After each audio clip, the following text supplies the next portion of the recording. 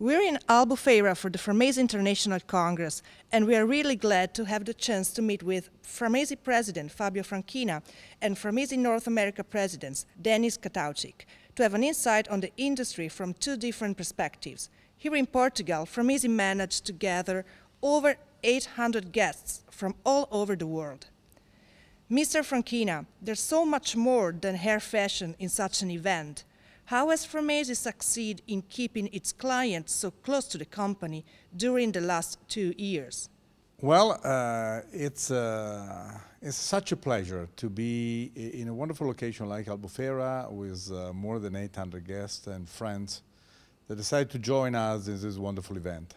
One of the key elements, one of the key pillars in our business is the idea of sharing experience, sharing visions, and working together in order to create the main concept that still remains the better beauty.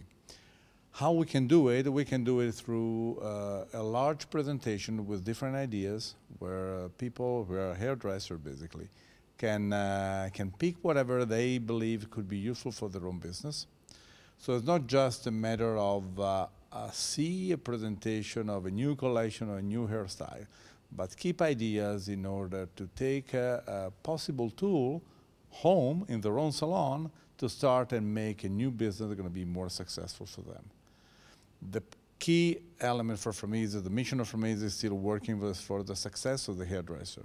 And I believe that this wonderful event, such kind of event that we do, still represent a major support for this idea. We need to help the hairdresser to be more successful, and the only way to do it is to have a new idea, new creativity, new tool that they can help them to improve their own business on a daily basis. Mr. Katawczik, how has the pandemic affected the professional haircare industry in the US market, and how has Framesi reacted to support hairdressers in North America? This question is asked quite frequently. We hope, that we are at the end of the pandemic. And so now we can, with hindsight, see what happened. You got to remember that the pandemic, when it started, we had no idea where it was going.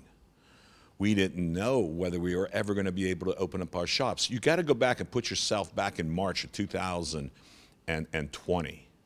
When it first rolled through Europe and the United States, the virus, it was scary. Our hairdressers were scared. Our people were scared. The countries were scared.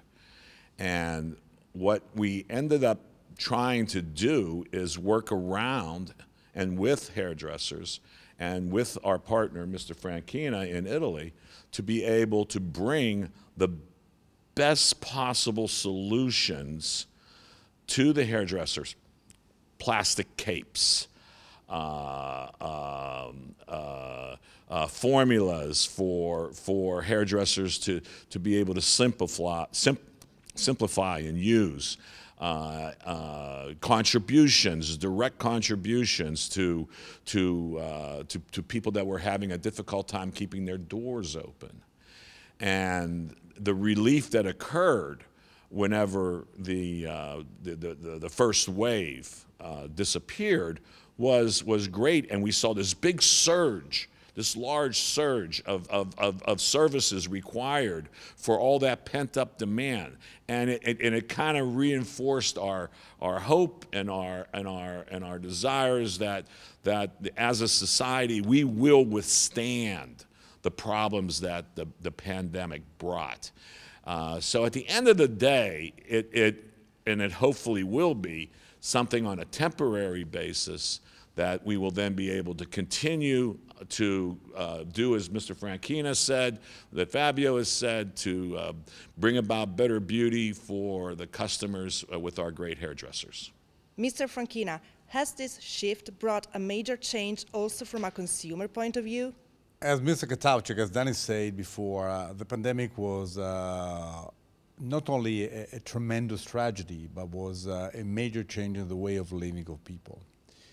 And anytime there is a big change, usually this forces a big change of the habits of everybody. We have seen that technology, for example, pick up dramatically. People say that in 3 months we basically got 10 years of a normal evolution. We have seen a new service that we never used before, so everything is now commonly received home. We don't need to go and buy food, but food comes home. So a lot of things change.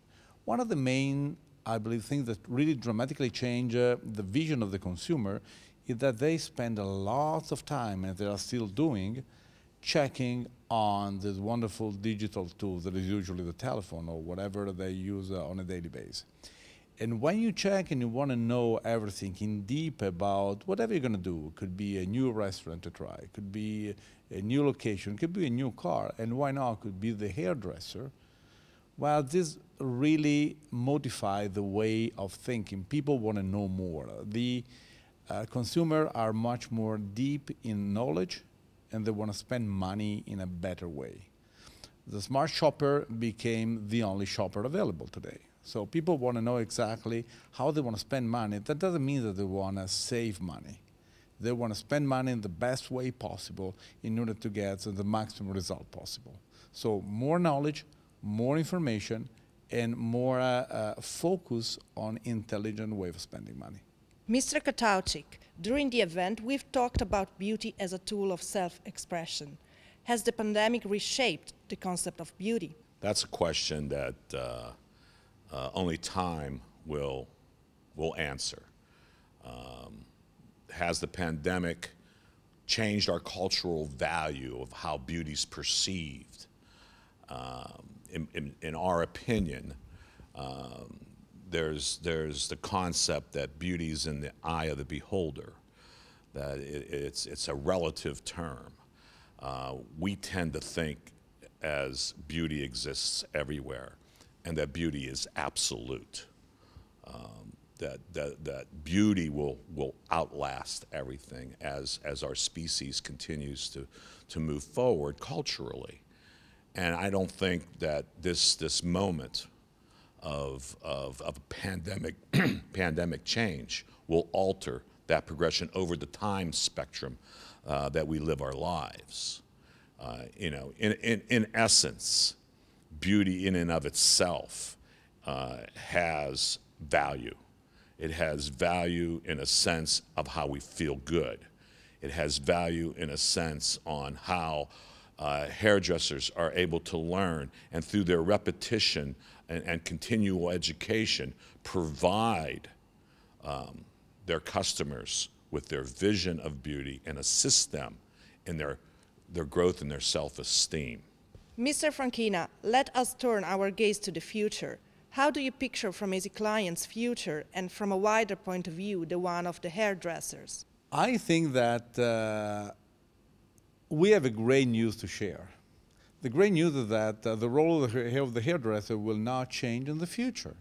So despite of whatever can change, all the revolution, all the evolution, or whatever you want to name it, the hairdresser still remain in his role. And I believe that the hairdresser more and more going to have a crucial role for the future of the beauty of the consumer. We need to remember that the first thing that everybody wear every single morning, before even picking whatever going to come out of the wood box, so out of the garment side, is what we wear on the hair. And the hair makes a major difference. So a better beauty idea will still remain, and the role of the hairdresser will be still to be the only beauty consultant available for the self-esteem of the consumer, because remember, beauty is not just beauty for itself. If you need to live a better life, especially in relation with other people, you need to feel good by yourself first. And the only way to do it is try to see something beautiful in front of the mirror. And very often they start from your hair. So the hairdresser is going to have a crucial role in the future, and providing quality, providing great experience, memorable experience at the salon.